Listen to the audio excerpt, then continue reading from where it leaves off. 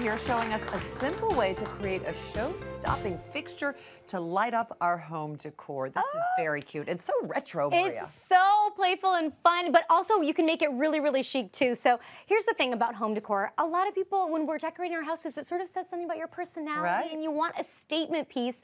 But a lot of these chandelier statement pieces are very expensive. So I wanted to create one that was not, but looked like it. So that's what I have here is this beautiful chandelier that's made from tassels. I can't believe it. And some like hoop rings. Yes, so that's the base of this. That's all it is. That's it, and a few chains. And a few chains, so that's all it takes. So Deb, you see right here. Like we just said, these are macrame rings. So when you're shopping for these, Deb, I got them in 3 different sizes. So this is going to depend on what overall look you're going for. Right. So for these guys here, what I thought was really great, so I did 14, 10, and 6. All right. You don't have to have those drastic changes. God bless you.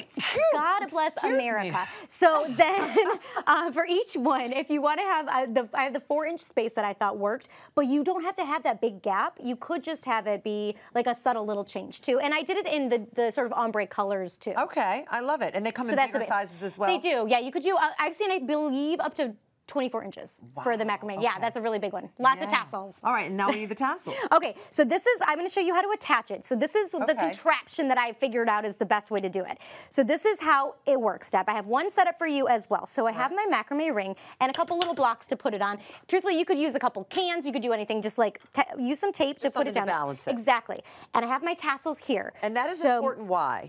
So it's important because what we're going to do is we're going to add tassels to the open area. They need a place to dangle, okay? And then after that, we're going to secure them. So let me show you. Holding it like this, trying to do it, it's not going to work. And when I show you how to secure it, it'll all make sense as well. So when you do this, this is what I found out. You just need to do, you can double knot it if you want. You could just single knot it. So for this one, with my 10-inch, I'm sorry, with my 14-inch, I'm sorry. With my 14-inch, I've used about 150 of these. Oh, really? So it's going to depend on the size of your tassels and what material they are. So I just did a single. Cut these little things? So this you could, or you could leave them. So that's going to be a design choice. And I'll talk to you like once you see it all finished. Okay. There's some ways to go about doing that, but I kind of like how it ended up looking like that, like leaving them cut. So Deb, after you do a few, these are silky, so they weren't going to stay on their own. So once I have these done here, you can see what I found worked. I have some glue here. This is just like a super glue. All right. And you want to go for like one that's like more of a gel. And what I do then is I just do, I would do like a full line of these and then go back in with drop so they stay in place. Yep.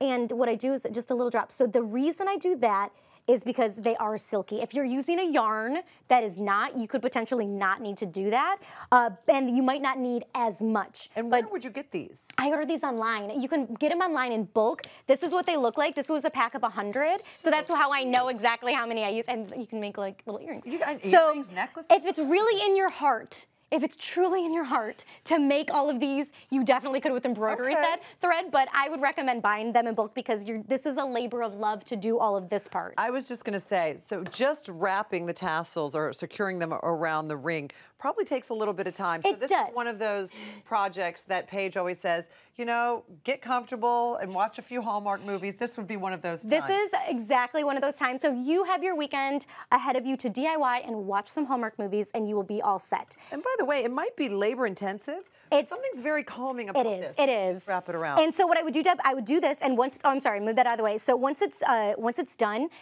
you can go in and then do the other parts that you had on here. So once it's dry, it's dry. You don't have to worry about it. Connect all the different rings. Okay, so this is where I've done chandeliers before where I've tied them with like different string, and it's so hard to kind of manipulate it to try to get it to be even. Wonky. So what I found is these little chains are in the jewelry area of your craft supply store, and these little jump rings. And you get your little guys like this here. Okay, so what I did is to make them even, you just count.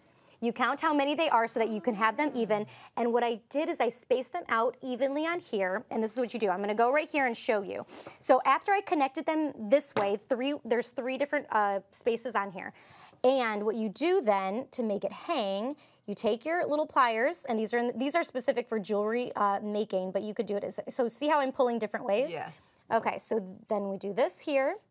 Put this on. Oh my goodness, and this is how you're going to hang it from And that's how I'm going to hang it. So truly, Deb, like if you have these at any kind of store, they look super, super expensive. Oops, wrong one. They look super expensive probably because if they are handmade, it's gonna take a lot of time to do. But truthfully, like if you do this, you will be all set to go. And it might take a little bit of pushing and using these, but after that, you're set. And that's to answer your question, Deb, about cutting off the little things on the top. I did that with our beautiful orange one that's hanging up there. But with this one, when I kind of was like playing with it a little bit too, I realized that it would actually be kind of great to leave the little guys hanging. Because it adds it. Yeah. So you could do anything you wanted to do with this. If you want, you could hang it in a number of ways. It's going to depend on if you add a light in. So for instance, Deb, right in front of you, that's a light that you could hang down the center or in a light that you already have. Look at that. See, that takes it, so it's so foolproof. And this is where you could cut the sides if you wanted, but I kind of like that sort of shagginess. It makes it look like a shag rug. It does, yeah. I like it better this way. I mean, that's beautiful as well, but it's kind of shaggy, and I like it. And whatever leftover tassels you have, feel free to make earrings, a skirt. You could do absolutely everything. Where's Orly when you need her? Where's Orly? She would love this. So awesome. Thank you so much. It's so clever. And for full instructions on how to make these beautiful tassel chandeliers, you can head on over to hallmarkchannel.com. Thank you.